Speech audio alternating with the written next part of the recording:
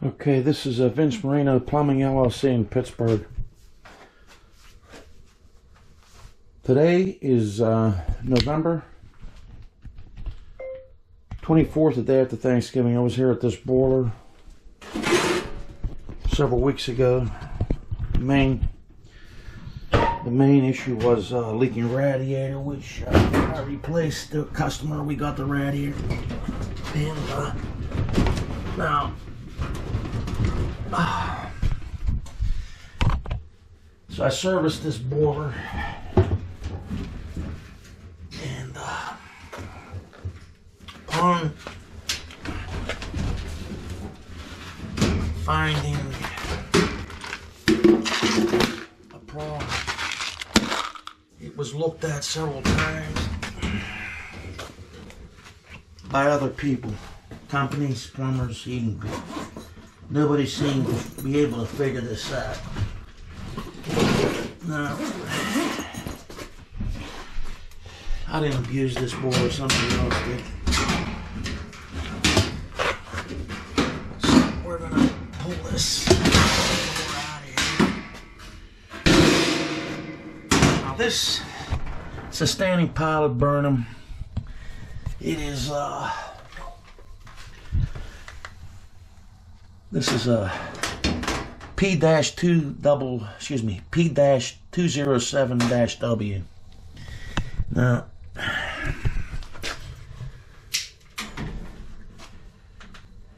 this gas valve is a step open valve from -07 to 3.5. You cannot use a direct open gas valve on this boiler. The previous person installed a direct open Honeywell. I removed this and installed this.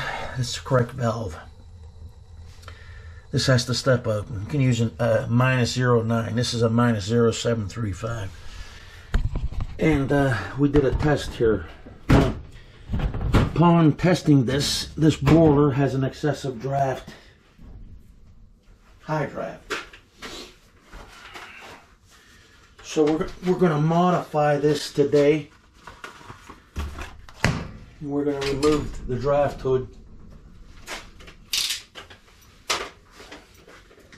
and connect this boiler directly to its vent. Because of the excess draft that's going through this chimney, and of course making the boiler unsafe and inefficient. Now you can see here this boiler's been off for an hour. This is a normal draft here. So this should be down at 0. For any of you technicians, heating contractors, and out of state, in Pennsylvania, out of state, you're doing these combustion tests referring to the protocol slogan of National Comfort Institute.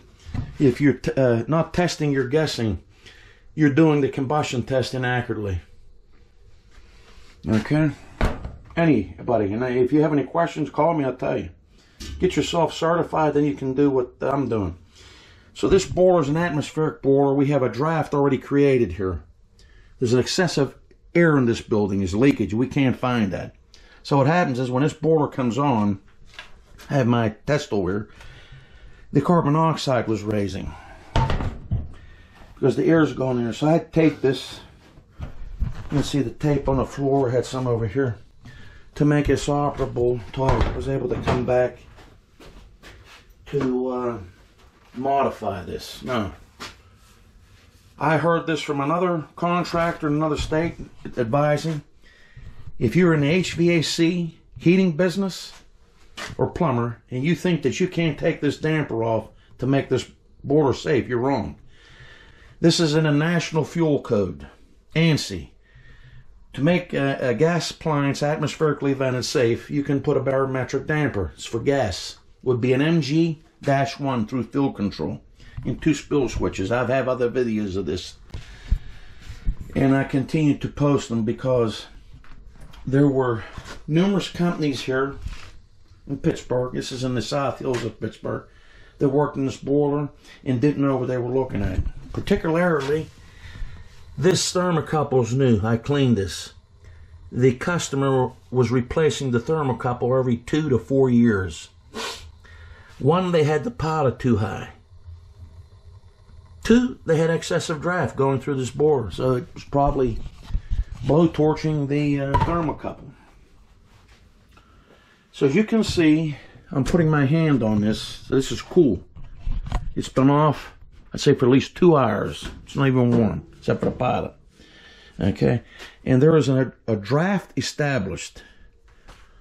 So if you're servicing boilers or water heaters commercially, I watched the video on YouTube where there was a commercial water heater in a restaurant. The guy had no knowledge, and he was a HVAC plumber, whatever. No knowledge why that water heater was backdrafting. Air flows in mysterious ways. It's not able to be seen. You have to use a draft gauge and an analyzer to properly determine if the appliance is drafting, combusting properly. Okay? So what we're going to do is we're going to take this draft hood off, set it to the side. We're going to set it to the side, quoting the instructor. And we're going to connect this flue directly to this boiler with a T and a gas MG1 7-inch barometric damper, and add 2 spill switches, which this doesn't even have any spill switches. This boiler is from the very early 80s, before, I believe, from what I was told by the rep Burnham, start issuing serial numbers. They used to use a valve in here called Essex. Essex made a step open valve. This is a Honeywell. So mainly for these P-20627 and I think 204, and they make a couple different ones, whether it's spark or standing pilot, you need this model valve right here. Step open. So we still are showing a draft. That's the normal draft. That's what that should be there, between 0, 1, and 2. Now when this thing comes on, it will go up to 5, 5.5, 6. But in the meantime, what I'm going to do is maybe I'll do the video, but I want to get out of here. I'll do the video with the modification. Regardless of the fact, you get the picture. You can see that we have a draft without this running. So it's excessive. Let me get this apart and I'll get right back to you with the testing. So to touch base, I had a couple comments on the YouTube video. We didn't educate anybody. This boiler has an excessive draft, high draft, that's pulling through here. And what it does is it makes the boiler unsafe, loses the efficiency by pulling the transfer heat, standby heat, off the cast iron up the chimney. And it'll happen too if you have an electronic damper. In this particular case, the carbon monoxide was rising. It raised up to 3,400 plus, and then would come down. When this was covered, okay, the carbon monoxide lessened because the air is being directed from the bottom. All we're doing is directing the air to flow from the bottom through the cast iron up through the chimney, and the damper is going to control the draft and combustion air. I'll get right back to you.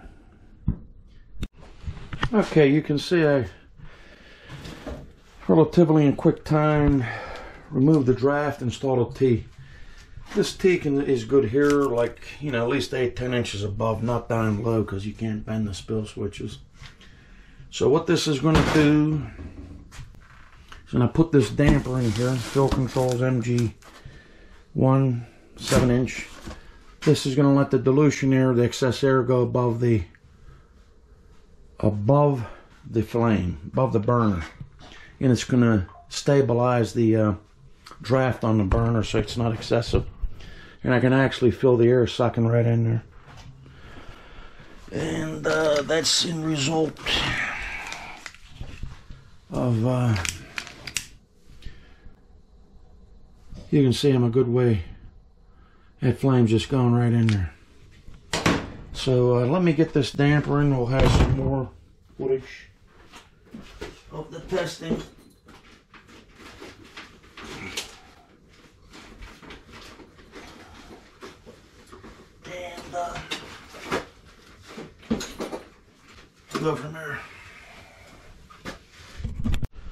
Okay, I got the damper fitted in. I have my test hole down here.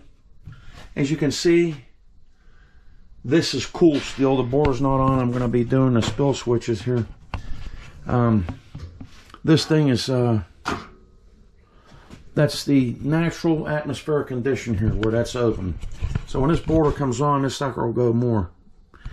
And now, as you can see here, this is the draft above the damper. Okay, so that's without it running.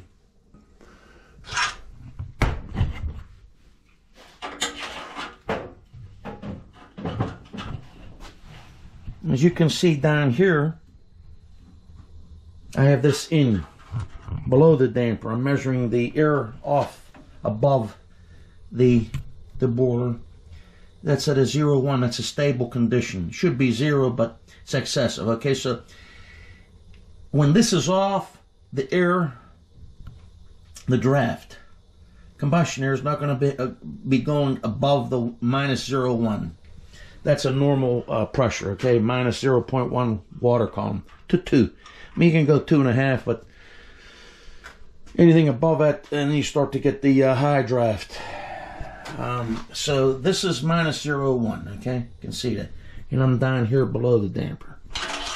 Now, if I put this up here, it's higher, slightly higher, because the air is going in here somewhat. So that's how you do a draft test. You don't measure the draft on an atmospheric boiler through the draft hood below the dilution air. It gets measured above. I did this here to prove that it's controlled with this damper.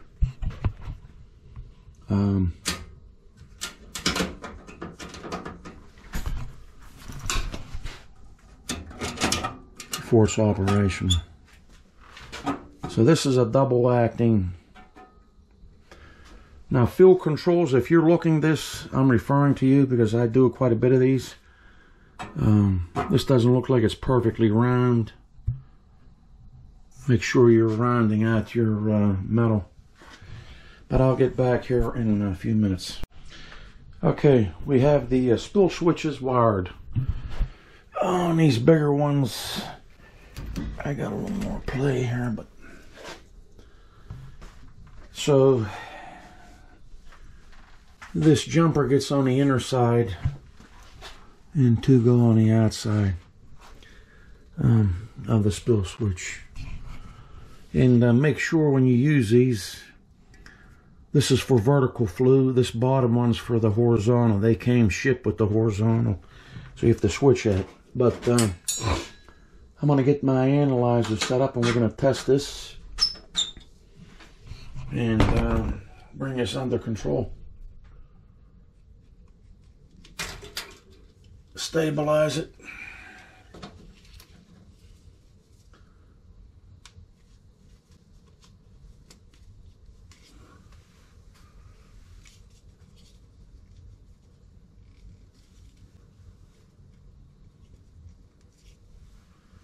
So you can see there we got almost a -2 draft without it running. And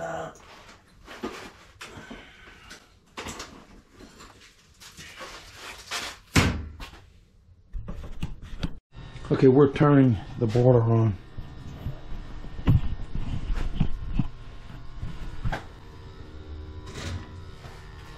You gotta raise the thermostat? Yeah. Yes.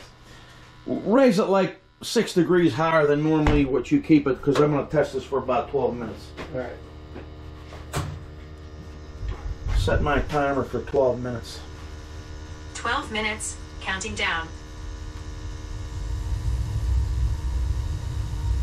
Okay, so we got this boiler running. You can see the highest it went to was 44 ppm. Prior to this, it went up to over 300 or 400. I think actually last time was what? It's like almost 800. excuse me, the initial test of this when it went on, I have the readings on file here. I'm going to print them out. It was high. So this sucker only went up to 44 ppm, which is excellent. It's been cold for 2 hours. So this is a cold startup. As you can see,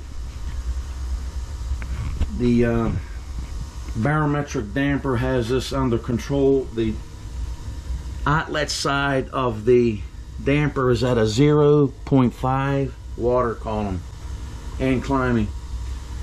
And I'll measure this over here with the draft on it, actually the analyzer and this, but the draft on this side of this damper is stabilized to the proper pressure, like a -0.2.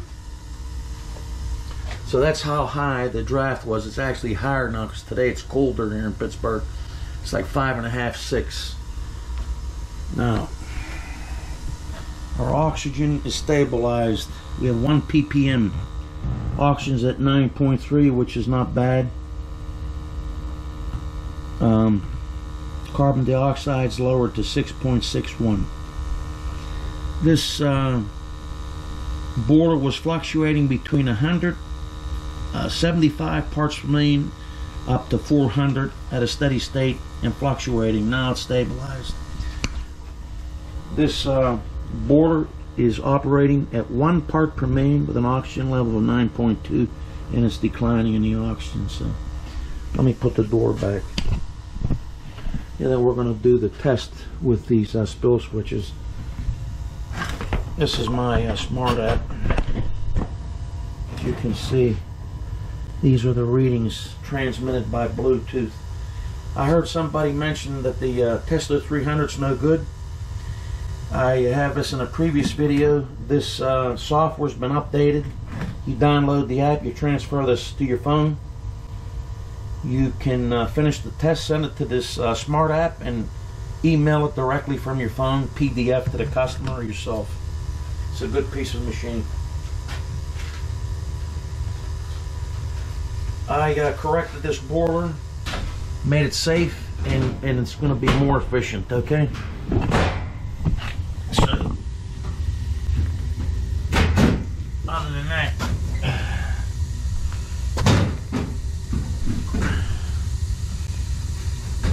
this boiler was damaged, I guess, when they shipped it in, but we are now at a steady oxygen at 9.0, which is a good oxygen. 8.9, 1 ppm, and you can see this is wide open, man. There's a lot of air in this place. Now, if I would put a weight here to close this, it would raise the oxygen.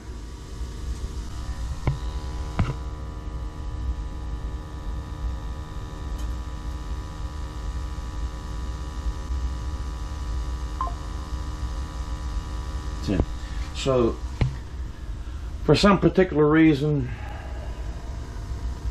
around this area in Pittsburgh, Western PA here in Pittsburgh, I haven't been adding weights. It's not necessary because I guess it's the way the air and the gas is. So the draft is stable. But you can see that thing about 5.5, 6.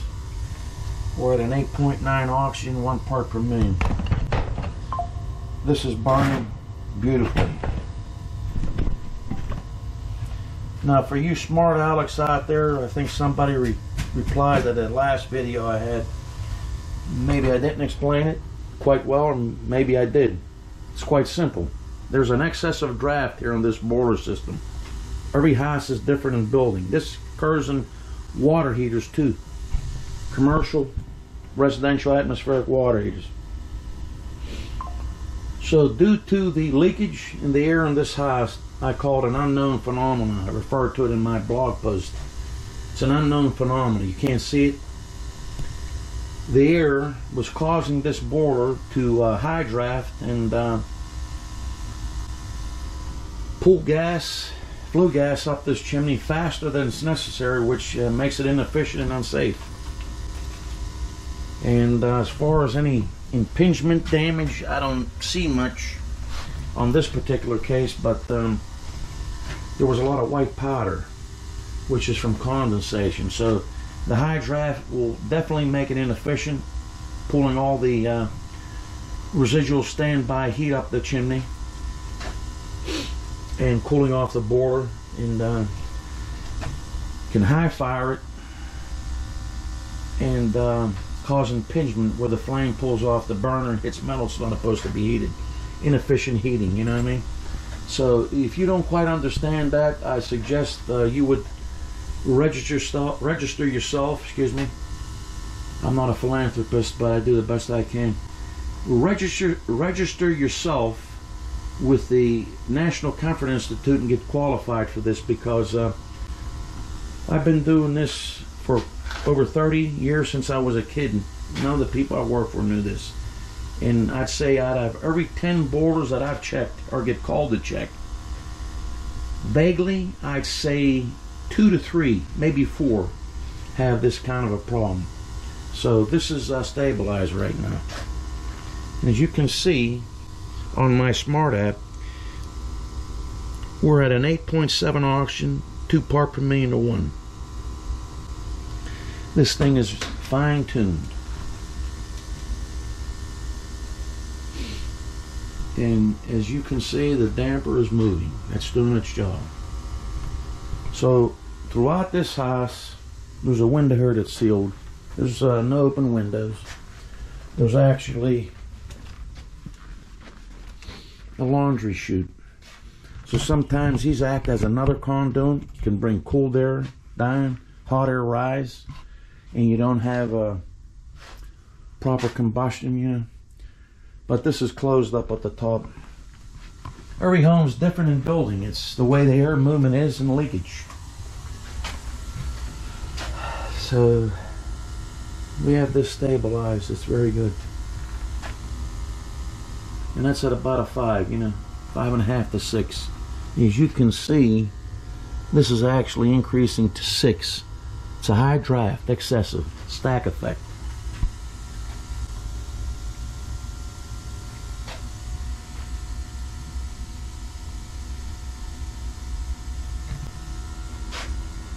So we got about 3 more minutes, 4 more minutes. This is a new gas valve. I don't have to adjust the regulator. Everything is showing good readings. This is the Testo 300 second screen. A Testo 300 combustion analyzer. Goes up to 4,000 ppm. It has a safety shutoff.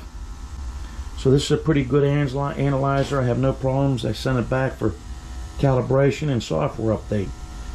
It's self-contained with a Rolodex. You add your customer name and address and equipment model and serial number, so you have it for any potential service calls or visits. You know what's there.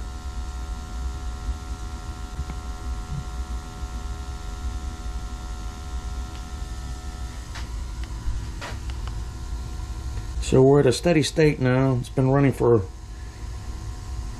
over 3 minutes. We had an 8.7 oxygen, 1 part per million. It's a good mix. We have a complete combustion. So when you're testing these boilers or furnaces or water heaters, you don't put this probe in after it's started up. You have to do it on the startup. And the same with the draft at the same time. You do this at the draft. And some of the boilers have the draft box down here, and they have the draft hood. This was a draft hood. So what we did, quoting the instructor, we set this to the side, and the instructor of NCI, and we modified the original design.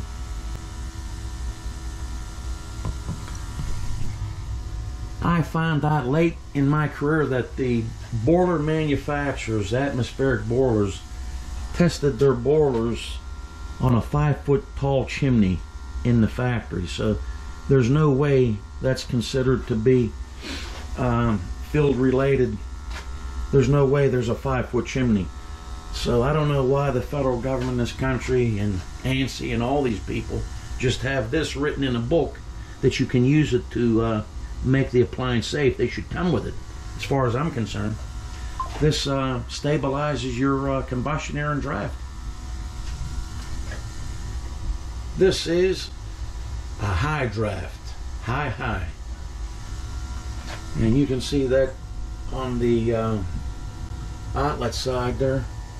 We got about a 5 to 6, 5.5. It's actually at 6 now, 5.5, 6. Colder it gets outside, the more draw you'll get. Another tip I recommend, I find this year in October, especially on steam boilers. You don't want to be servicing boilers around Pittsburgh, Western PA. We have a different type of climate now compared to 40, 50 years ago. It gets a little bit cooler early, mainly stays mild. You want to test boilers around October, like the second week when it's anywhere between 40 to 50 degrees out, because the temperature outside can affect your draft and show a stable draft. Then when it gets colder, it becomes high. So this is how you conduct a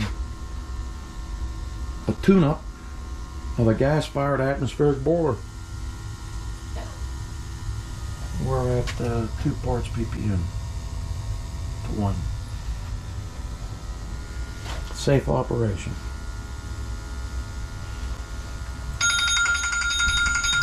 Okay, the timer's up. So what I'm going to do is I'm going to save this.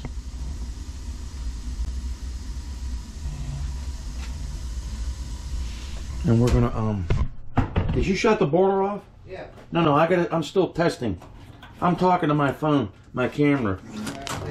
Yeah, turn it back on because I want to test this with the draft. Yeah, and then we'll be done. So I'm talking to my camera. I'm gonna test this draft with my analyzer to see what I get down here, and then I'm gonna use the draft gauge. Okay.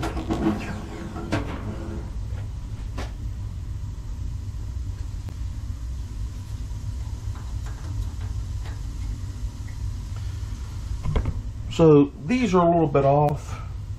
This is showing a 3, but when I put my draft gauge, because I'm more level in here, you want to get it down. So 3 isn't bad, but the analyzer, they're more tuned for a different number reading. So what we're going to do is finish this test. I'm going to send this to my smart app. Now, what I'm going to do is I'm going to insert the draft gauge down in there so I can get the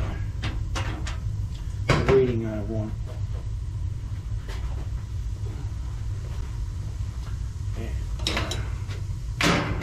Now we're going to just test the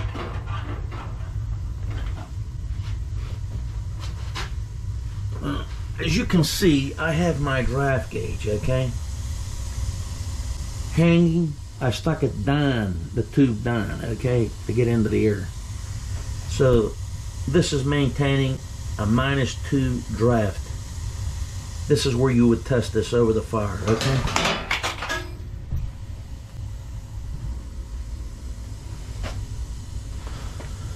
Now, you shut the boiler off. Shut the boiler off. Yeah. Shut it off. Okay. I have to get my tube one in there.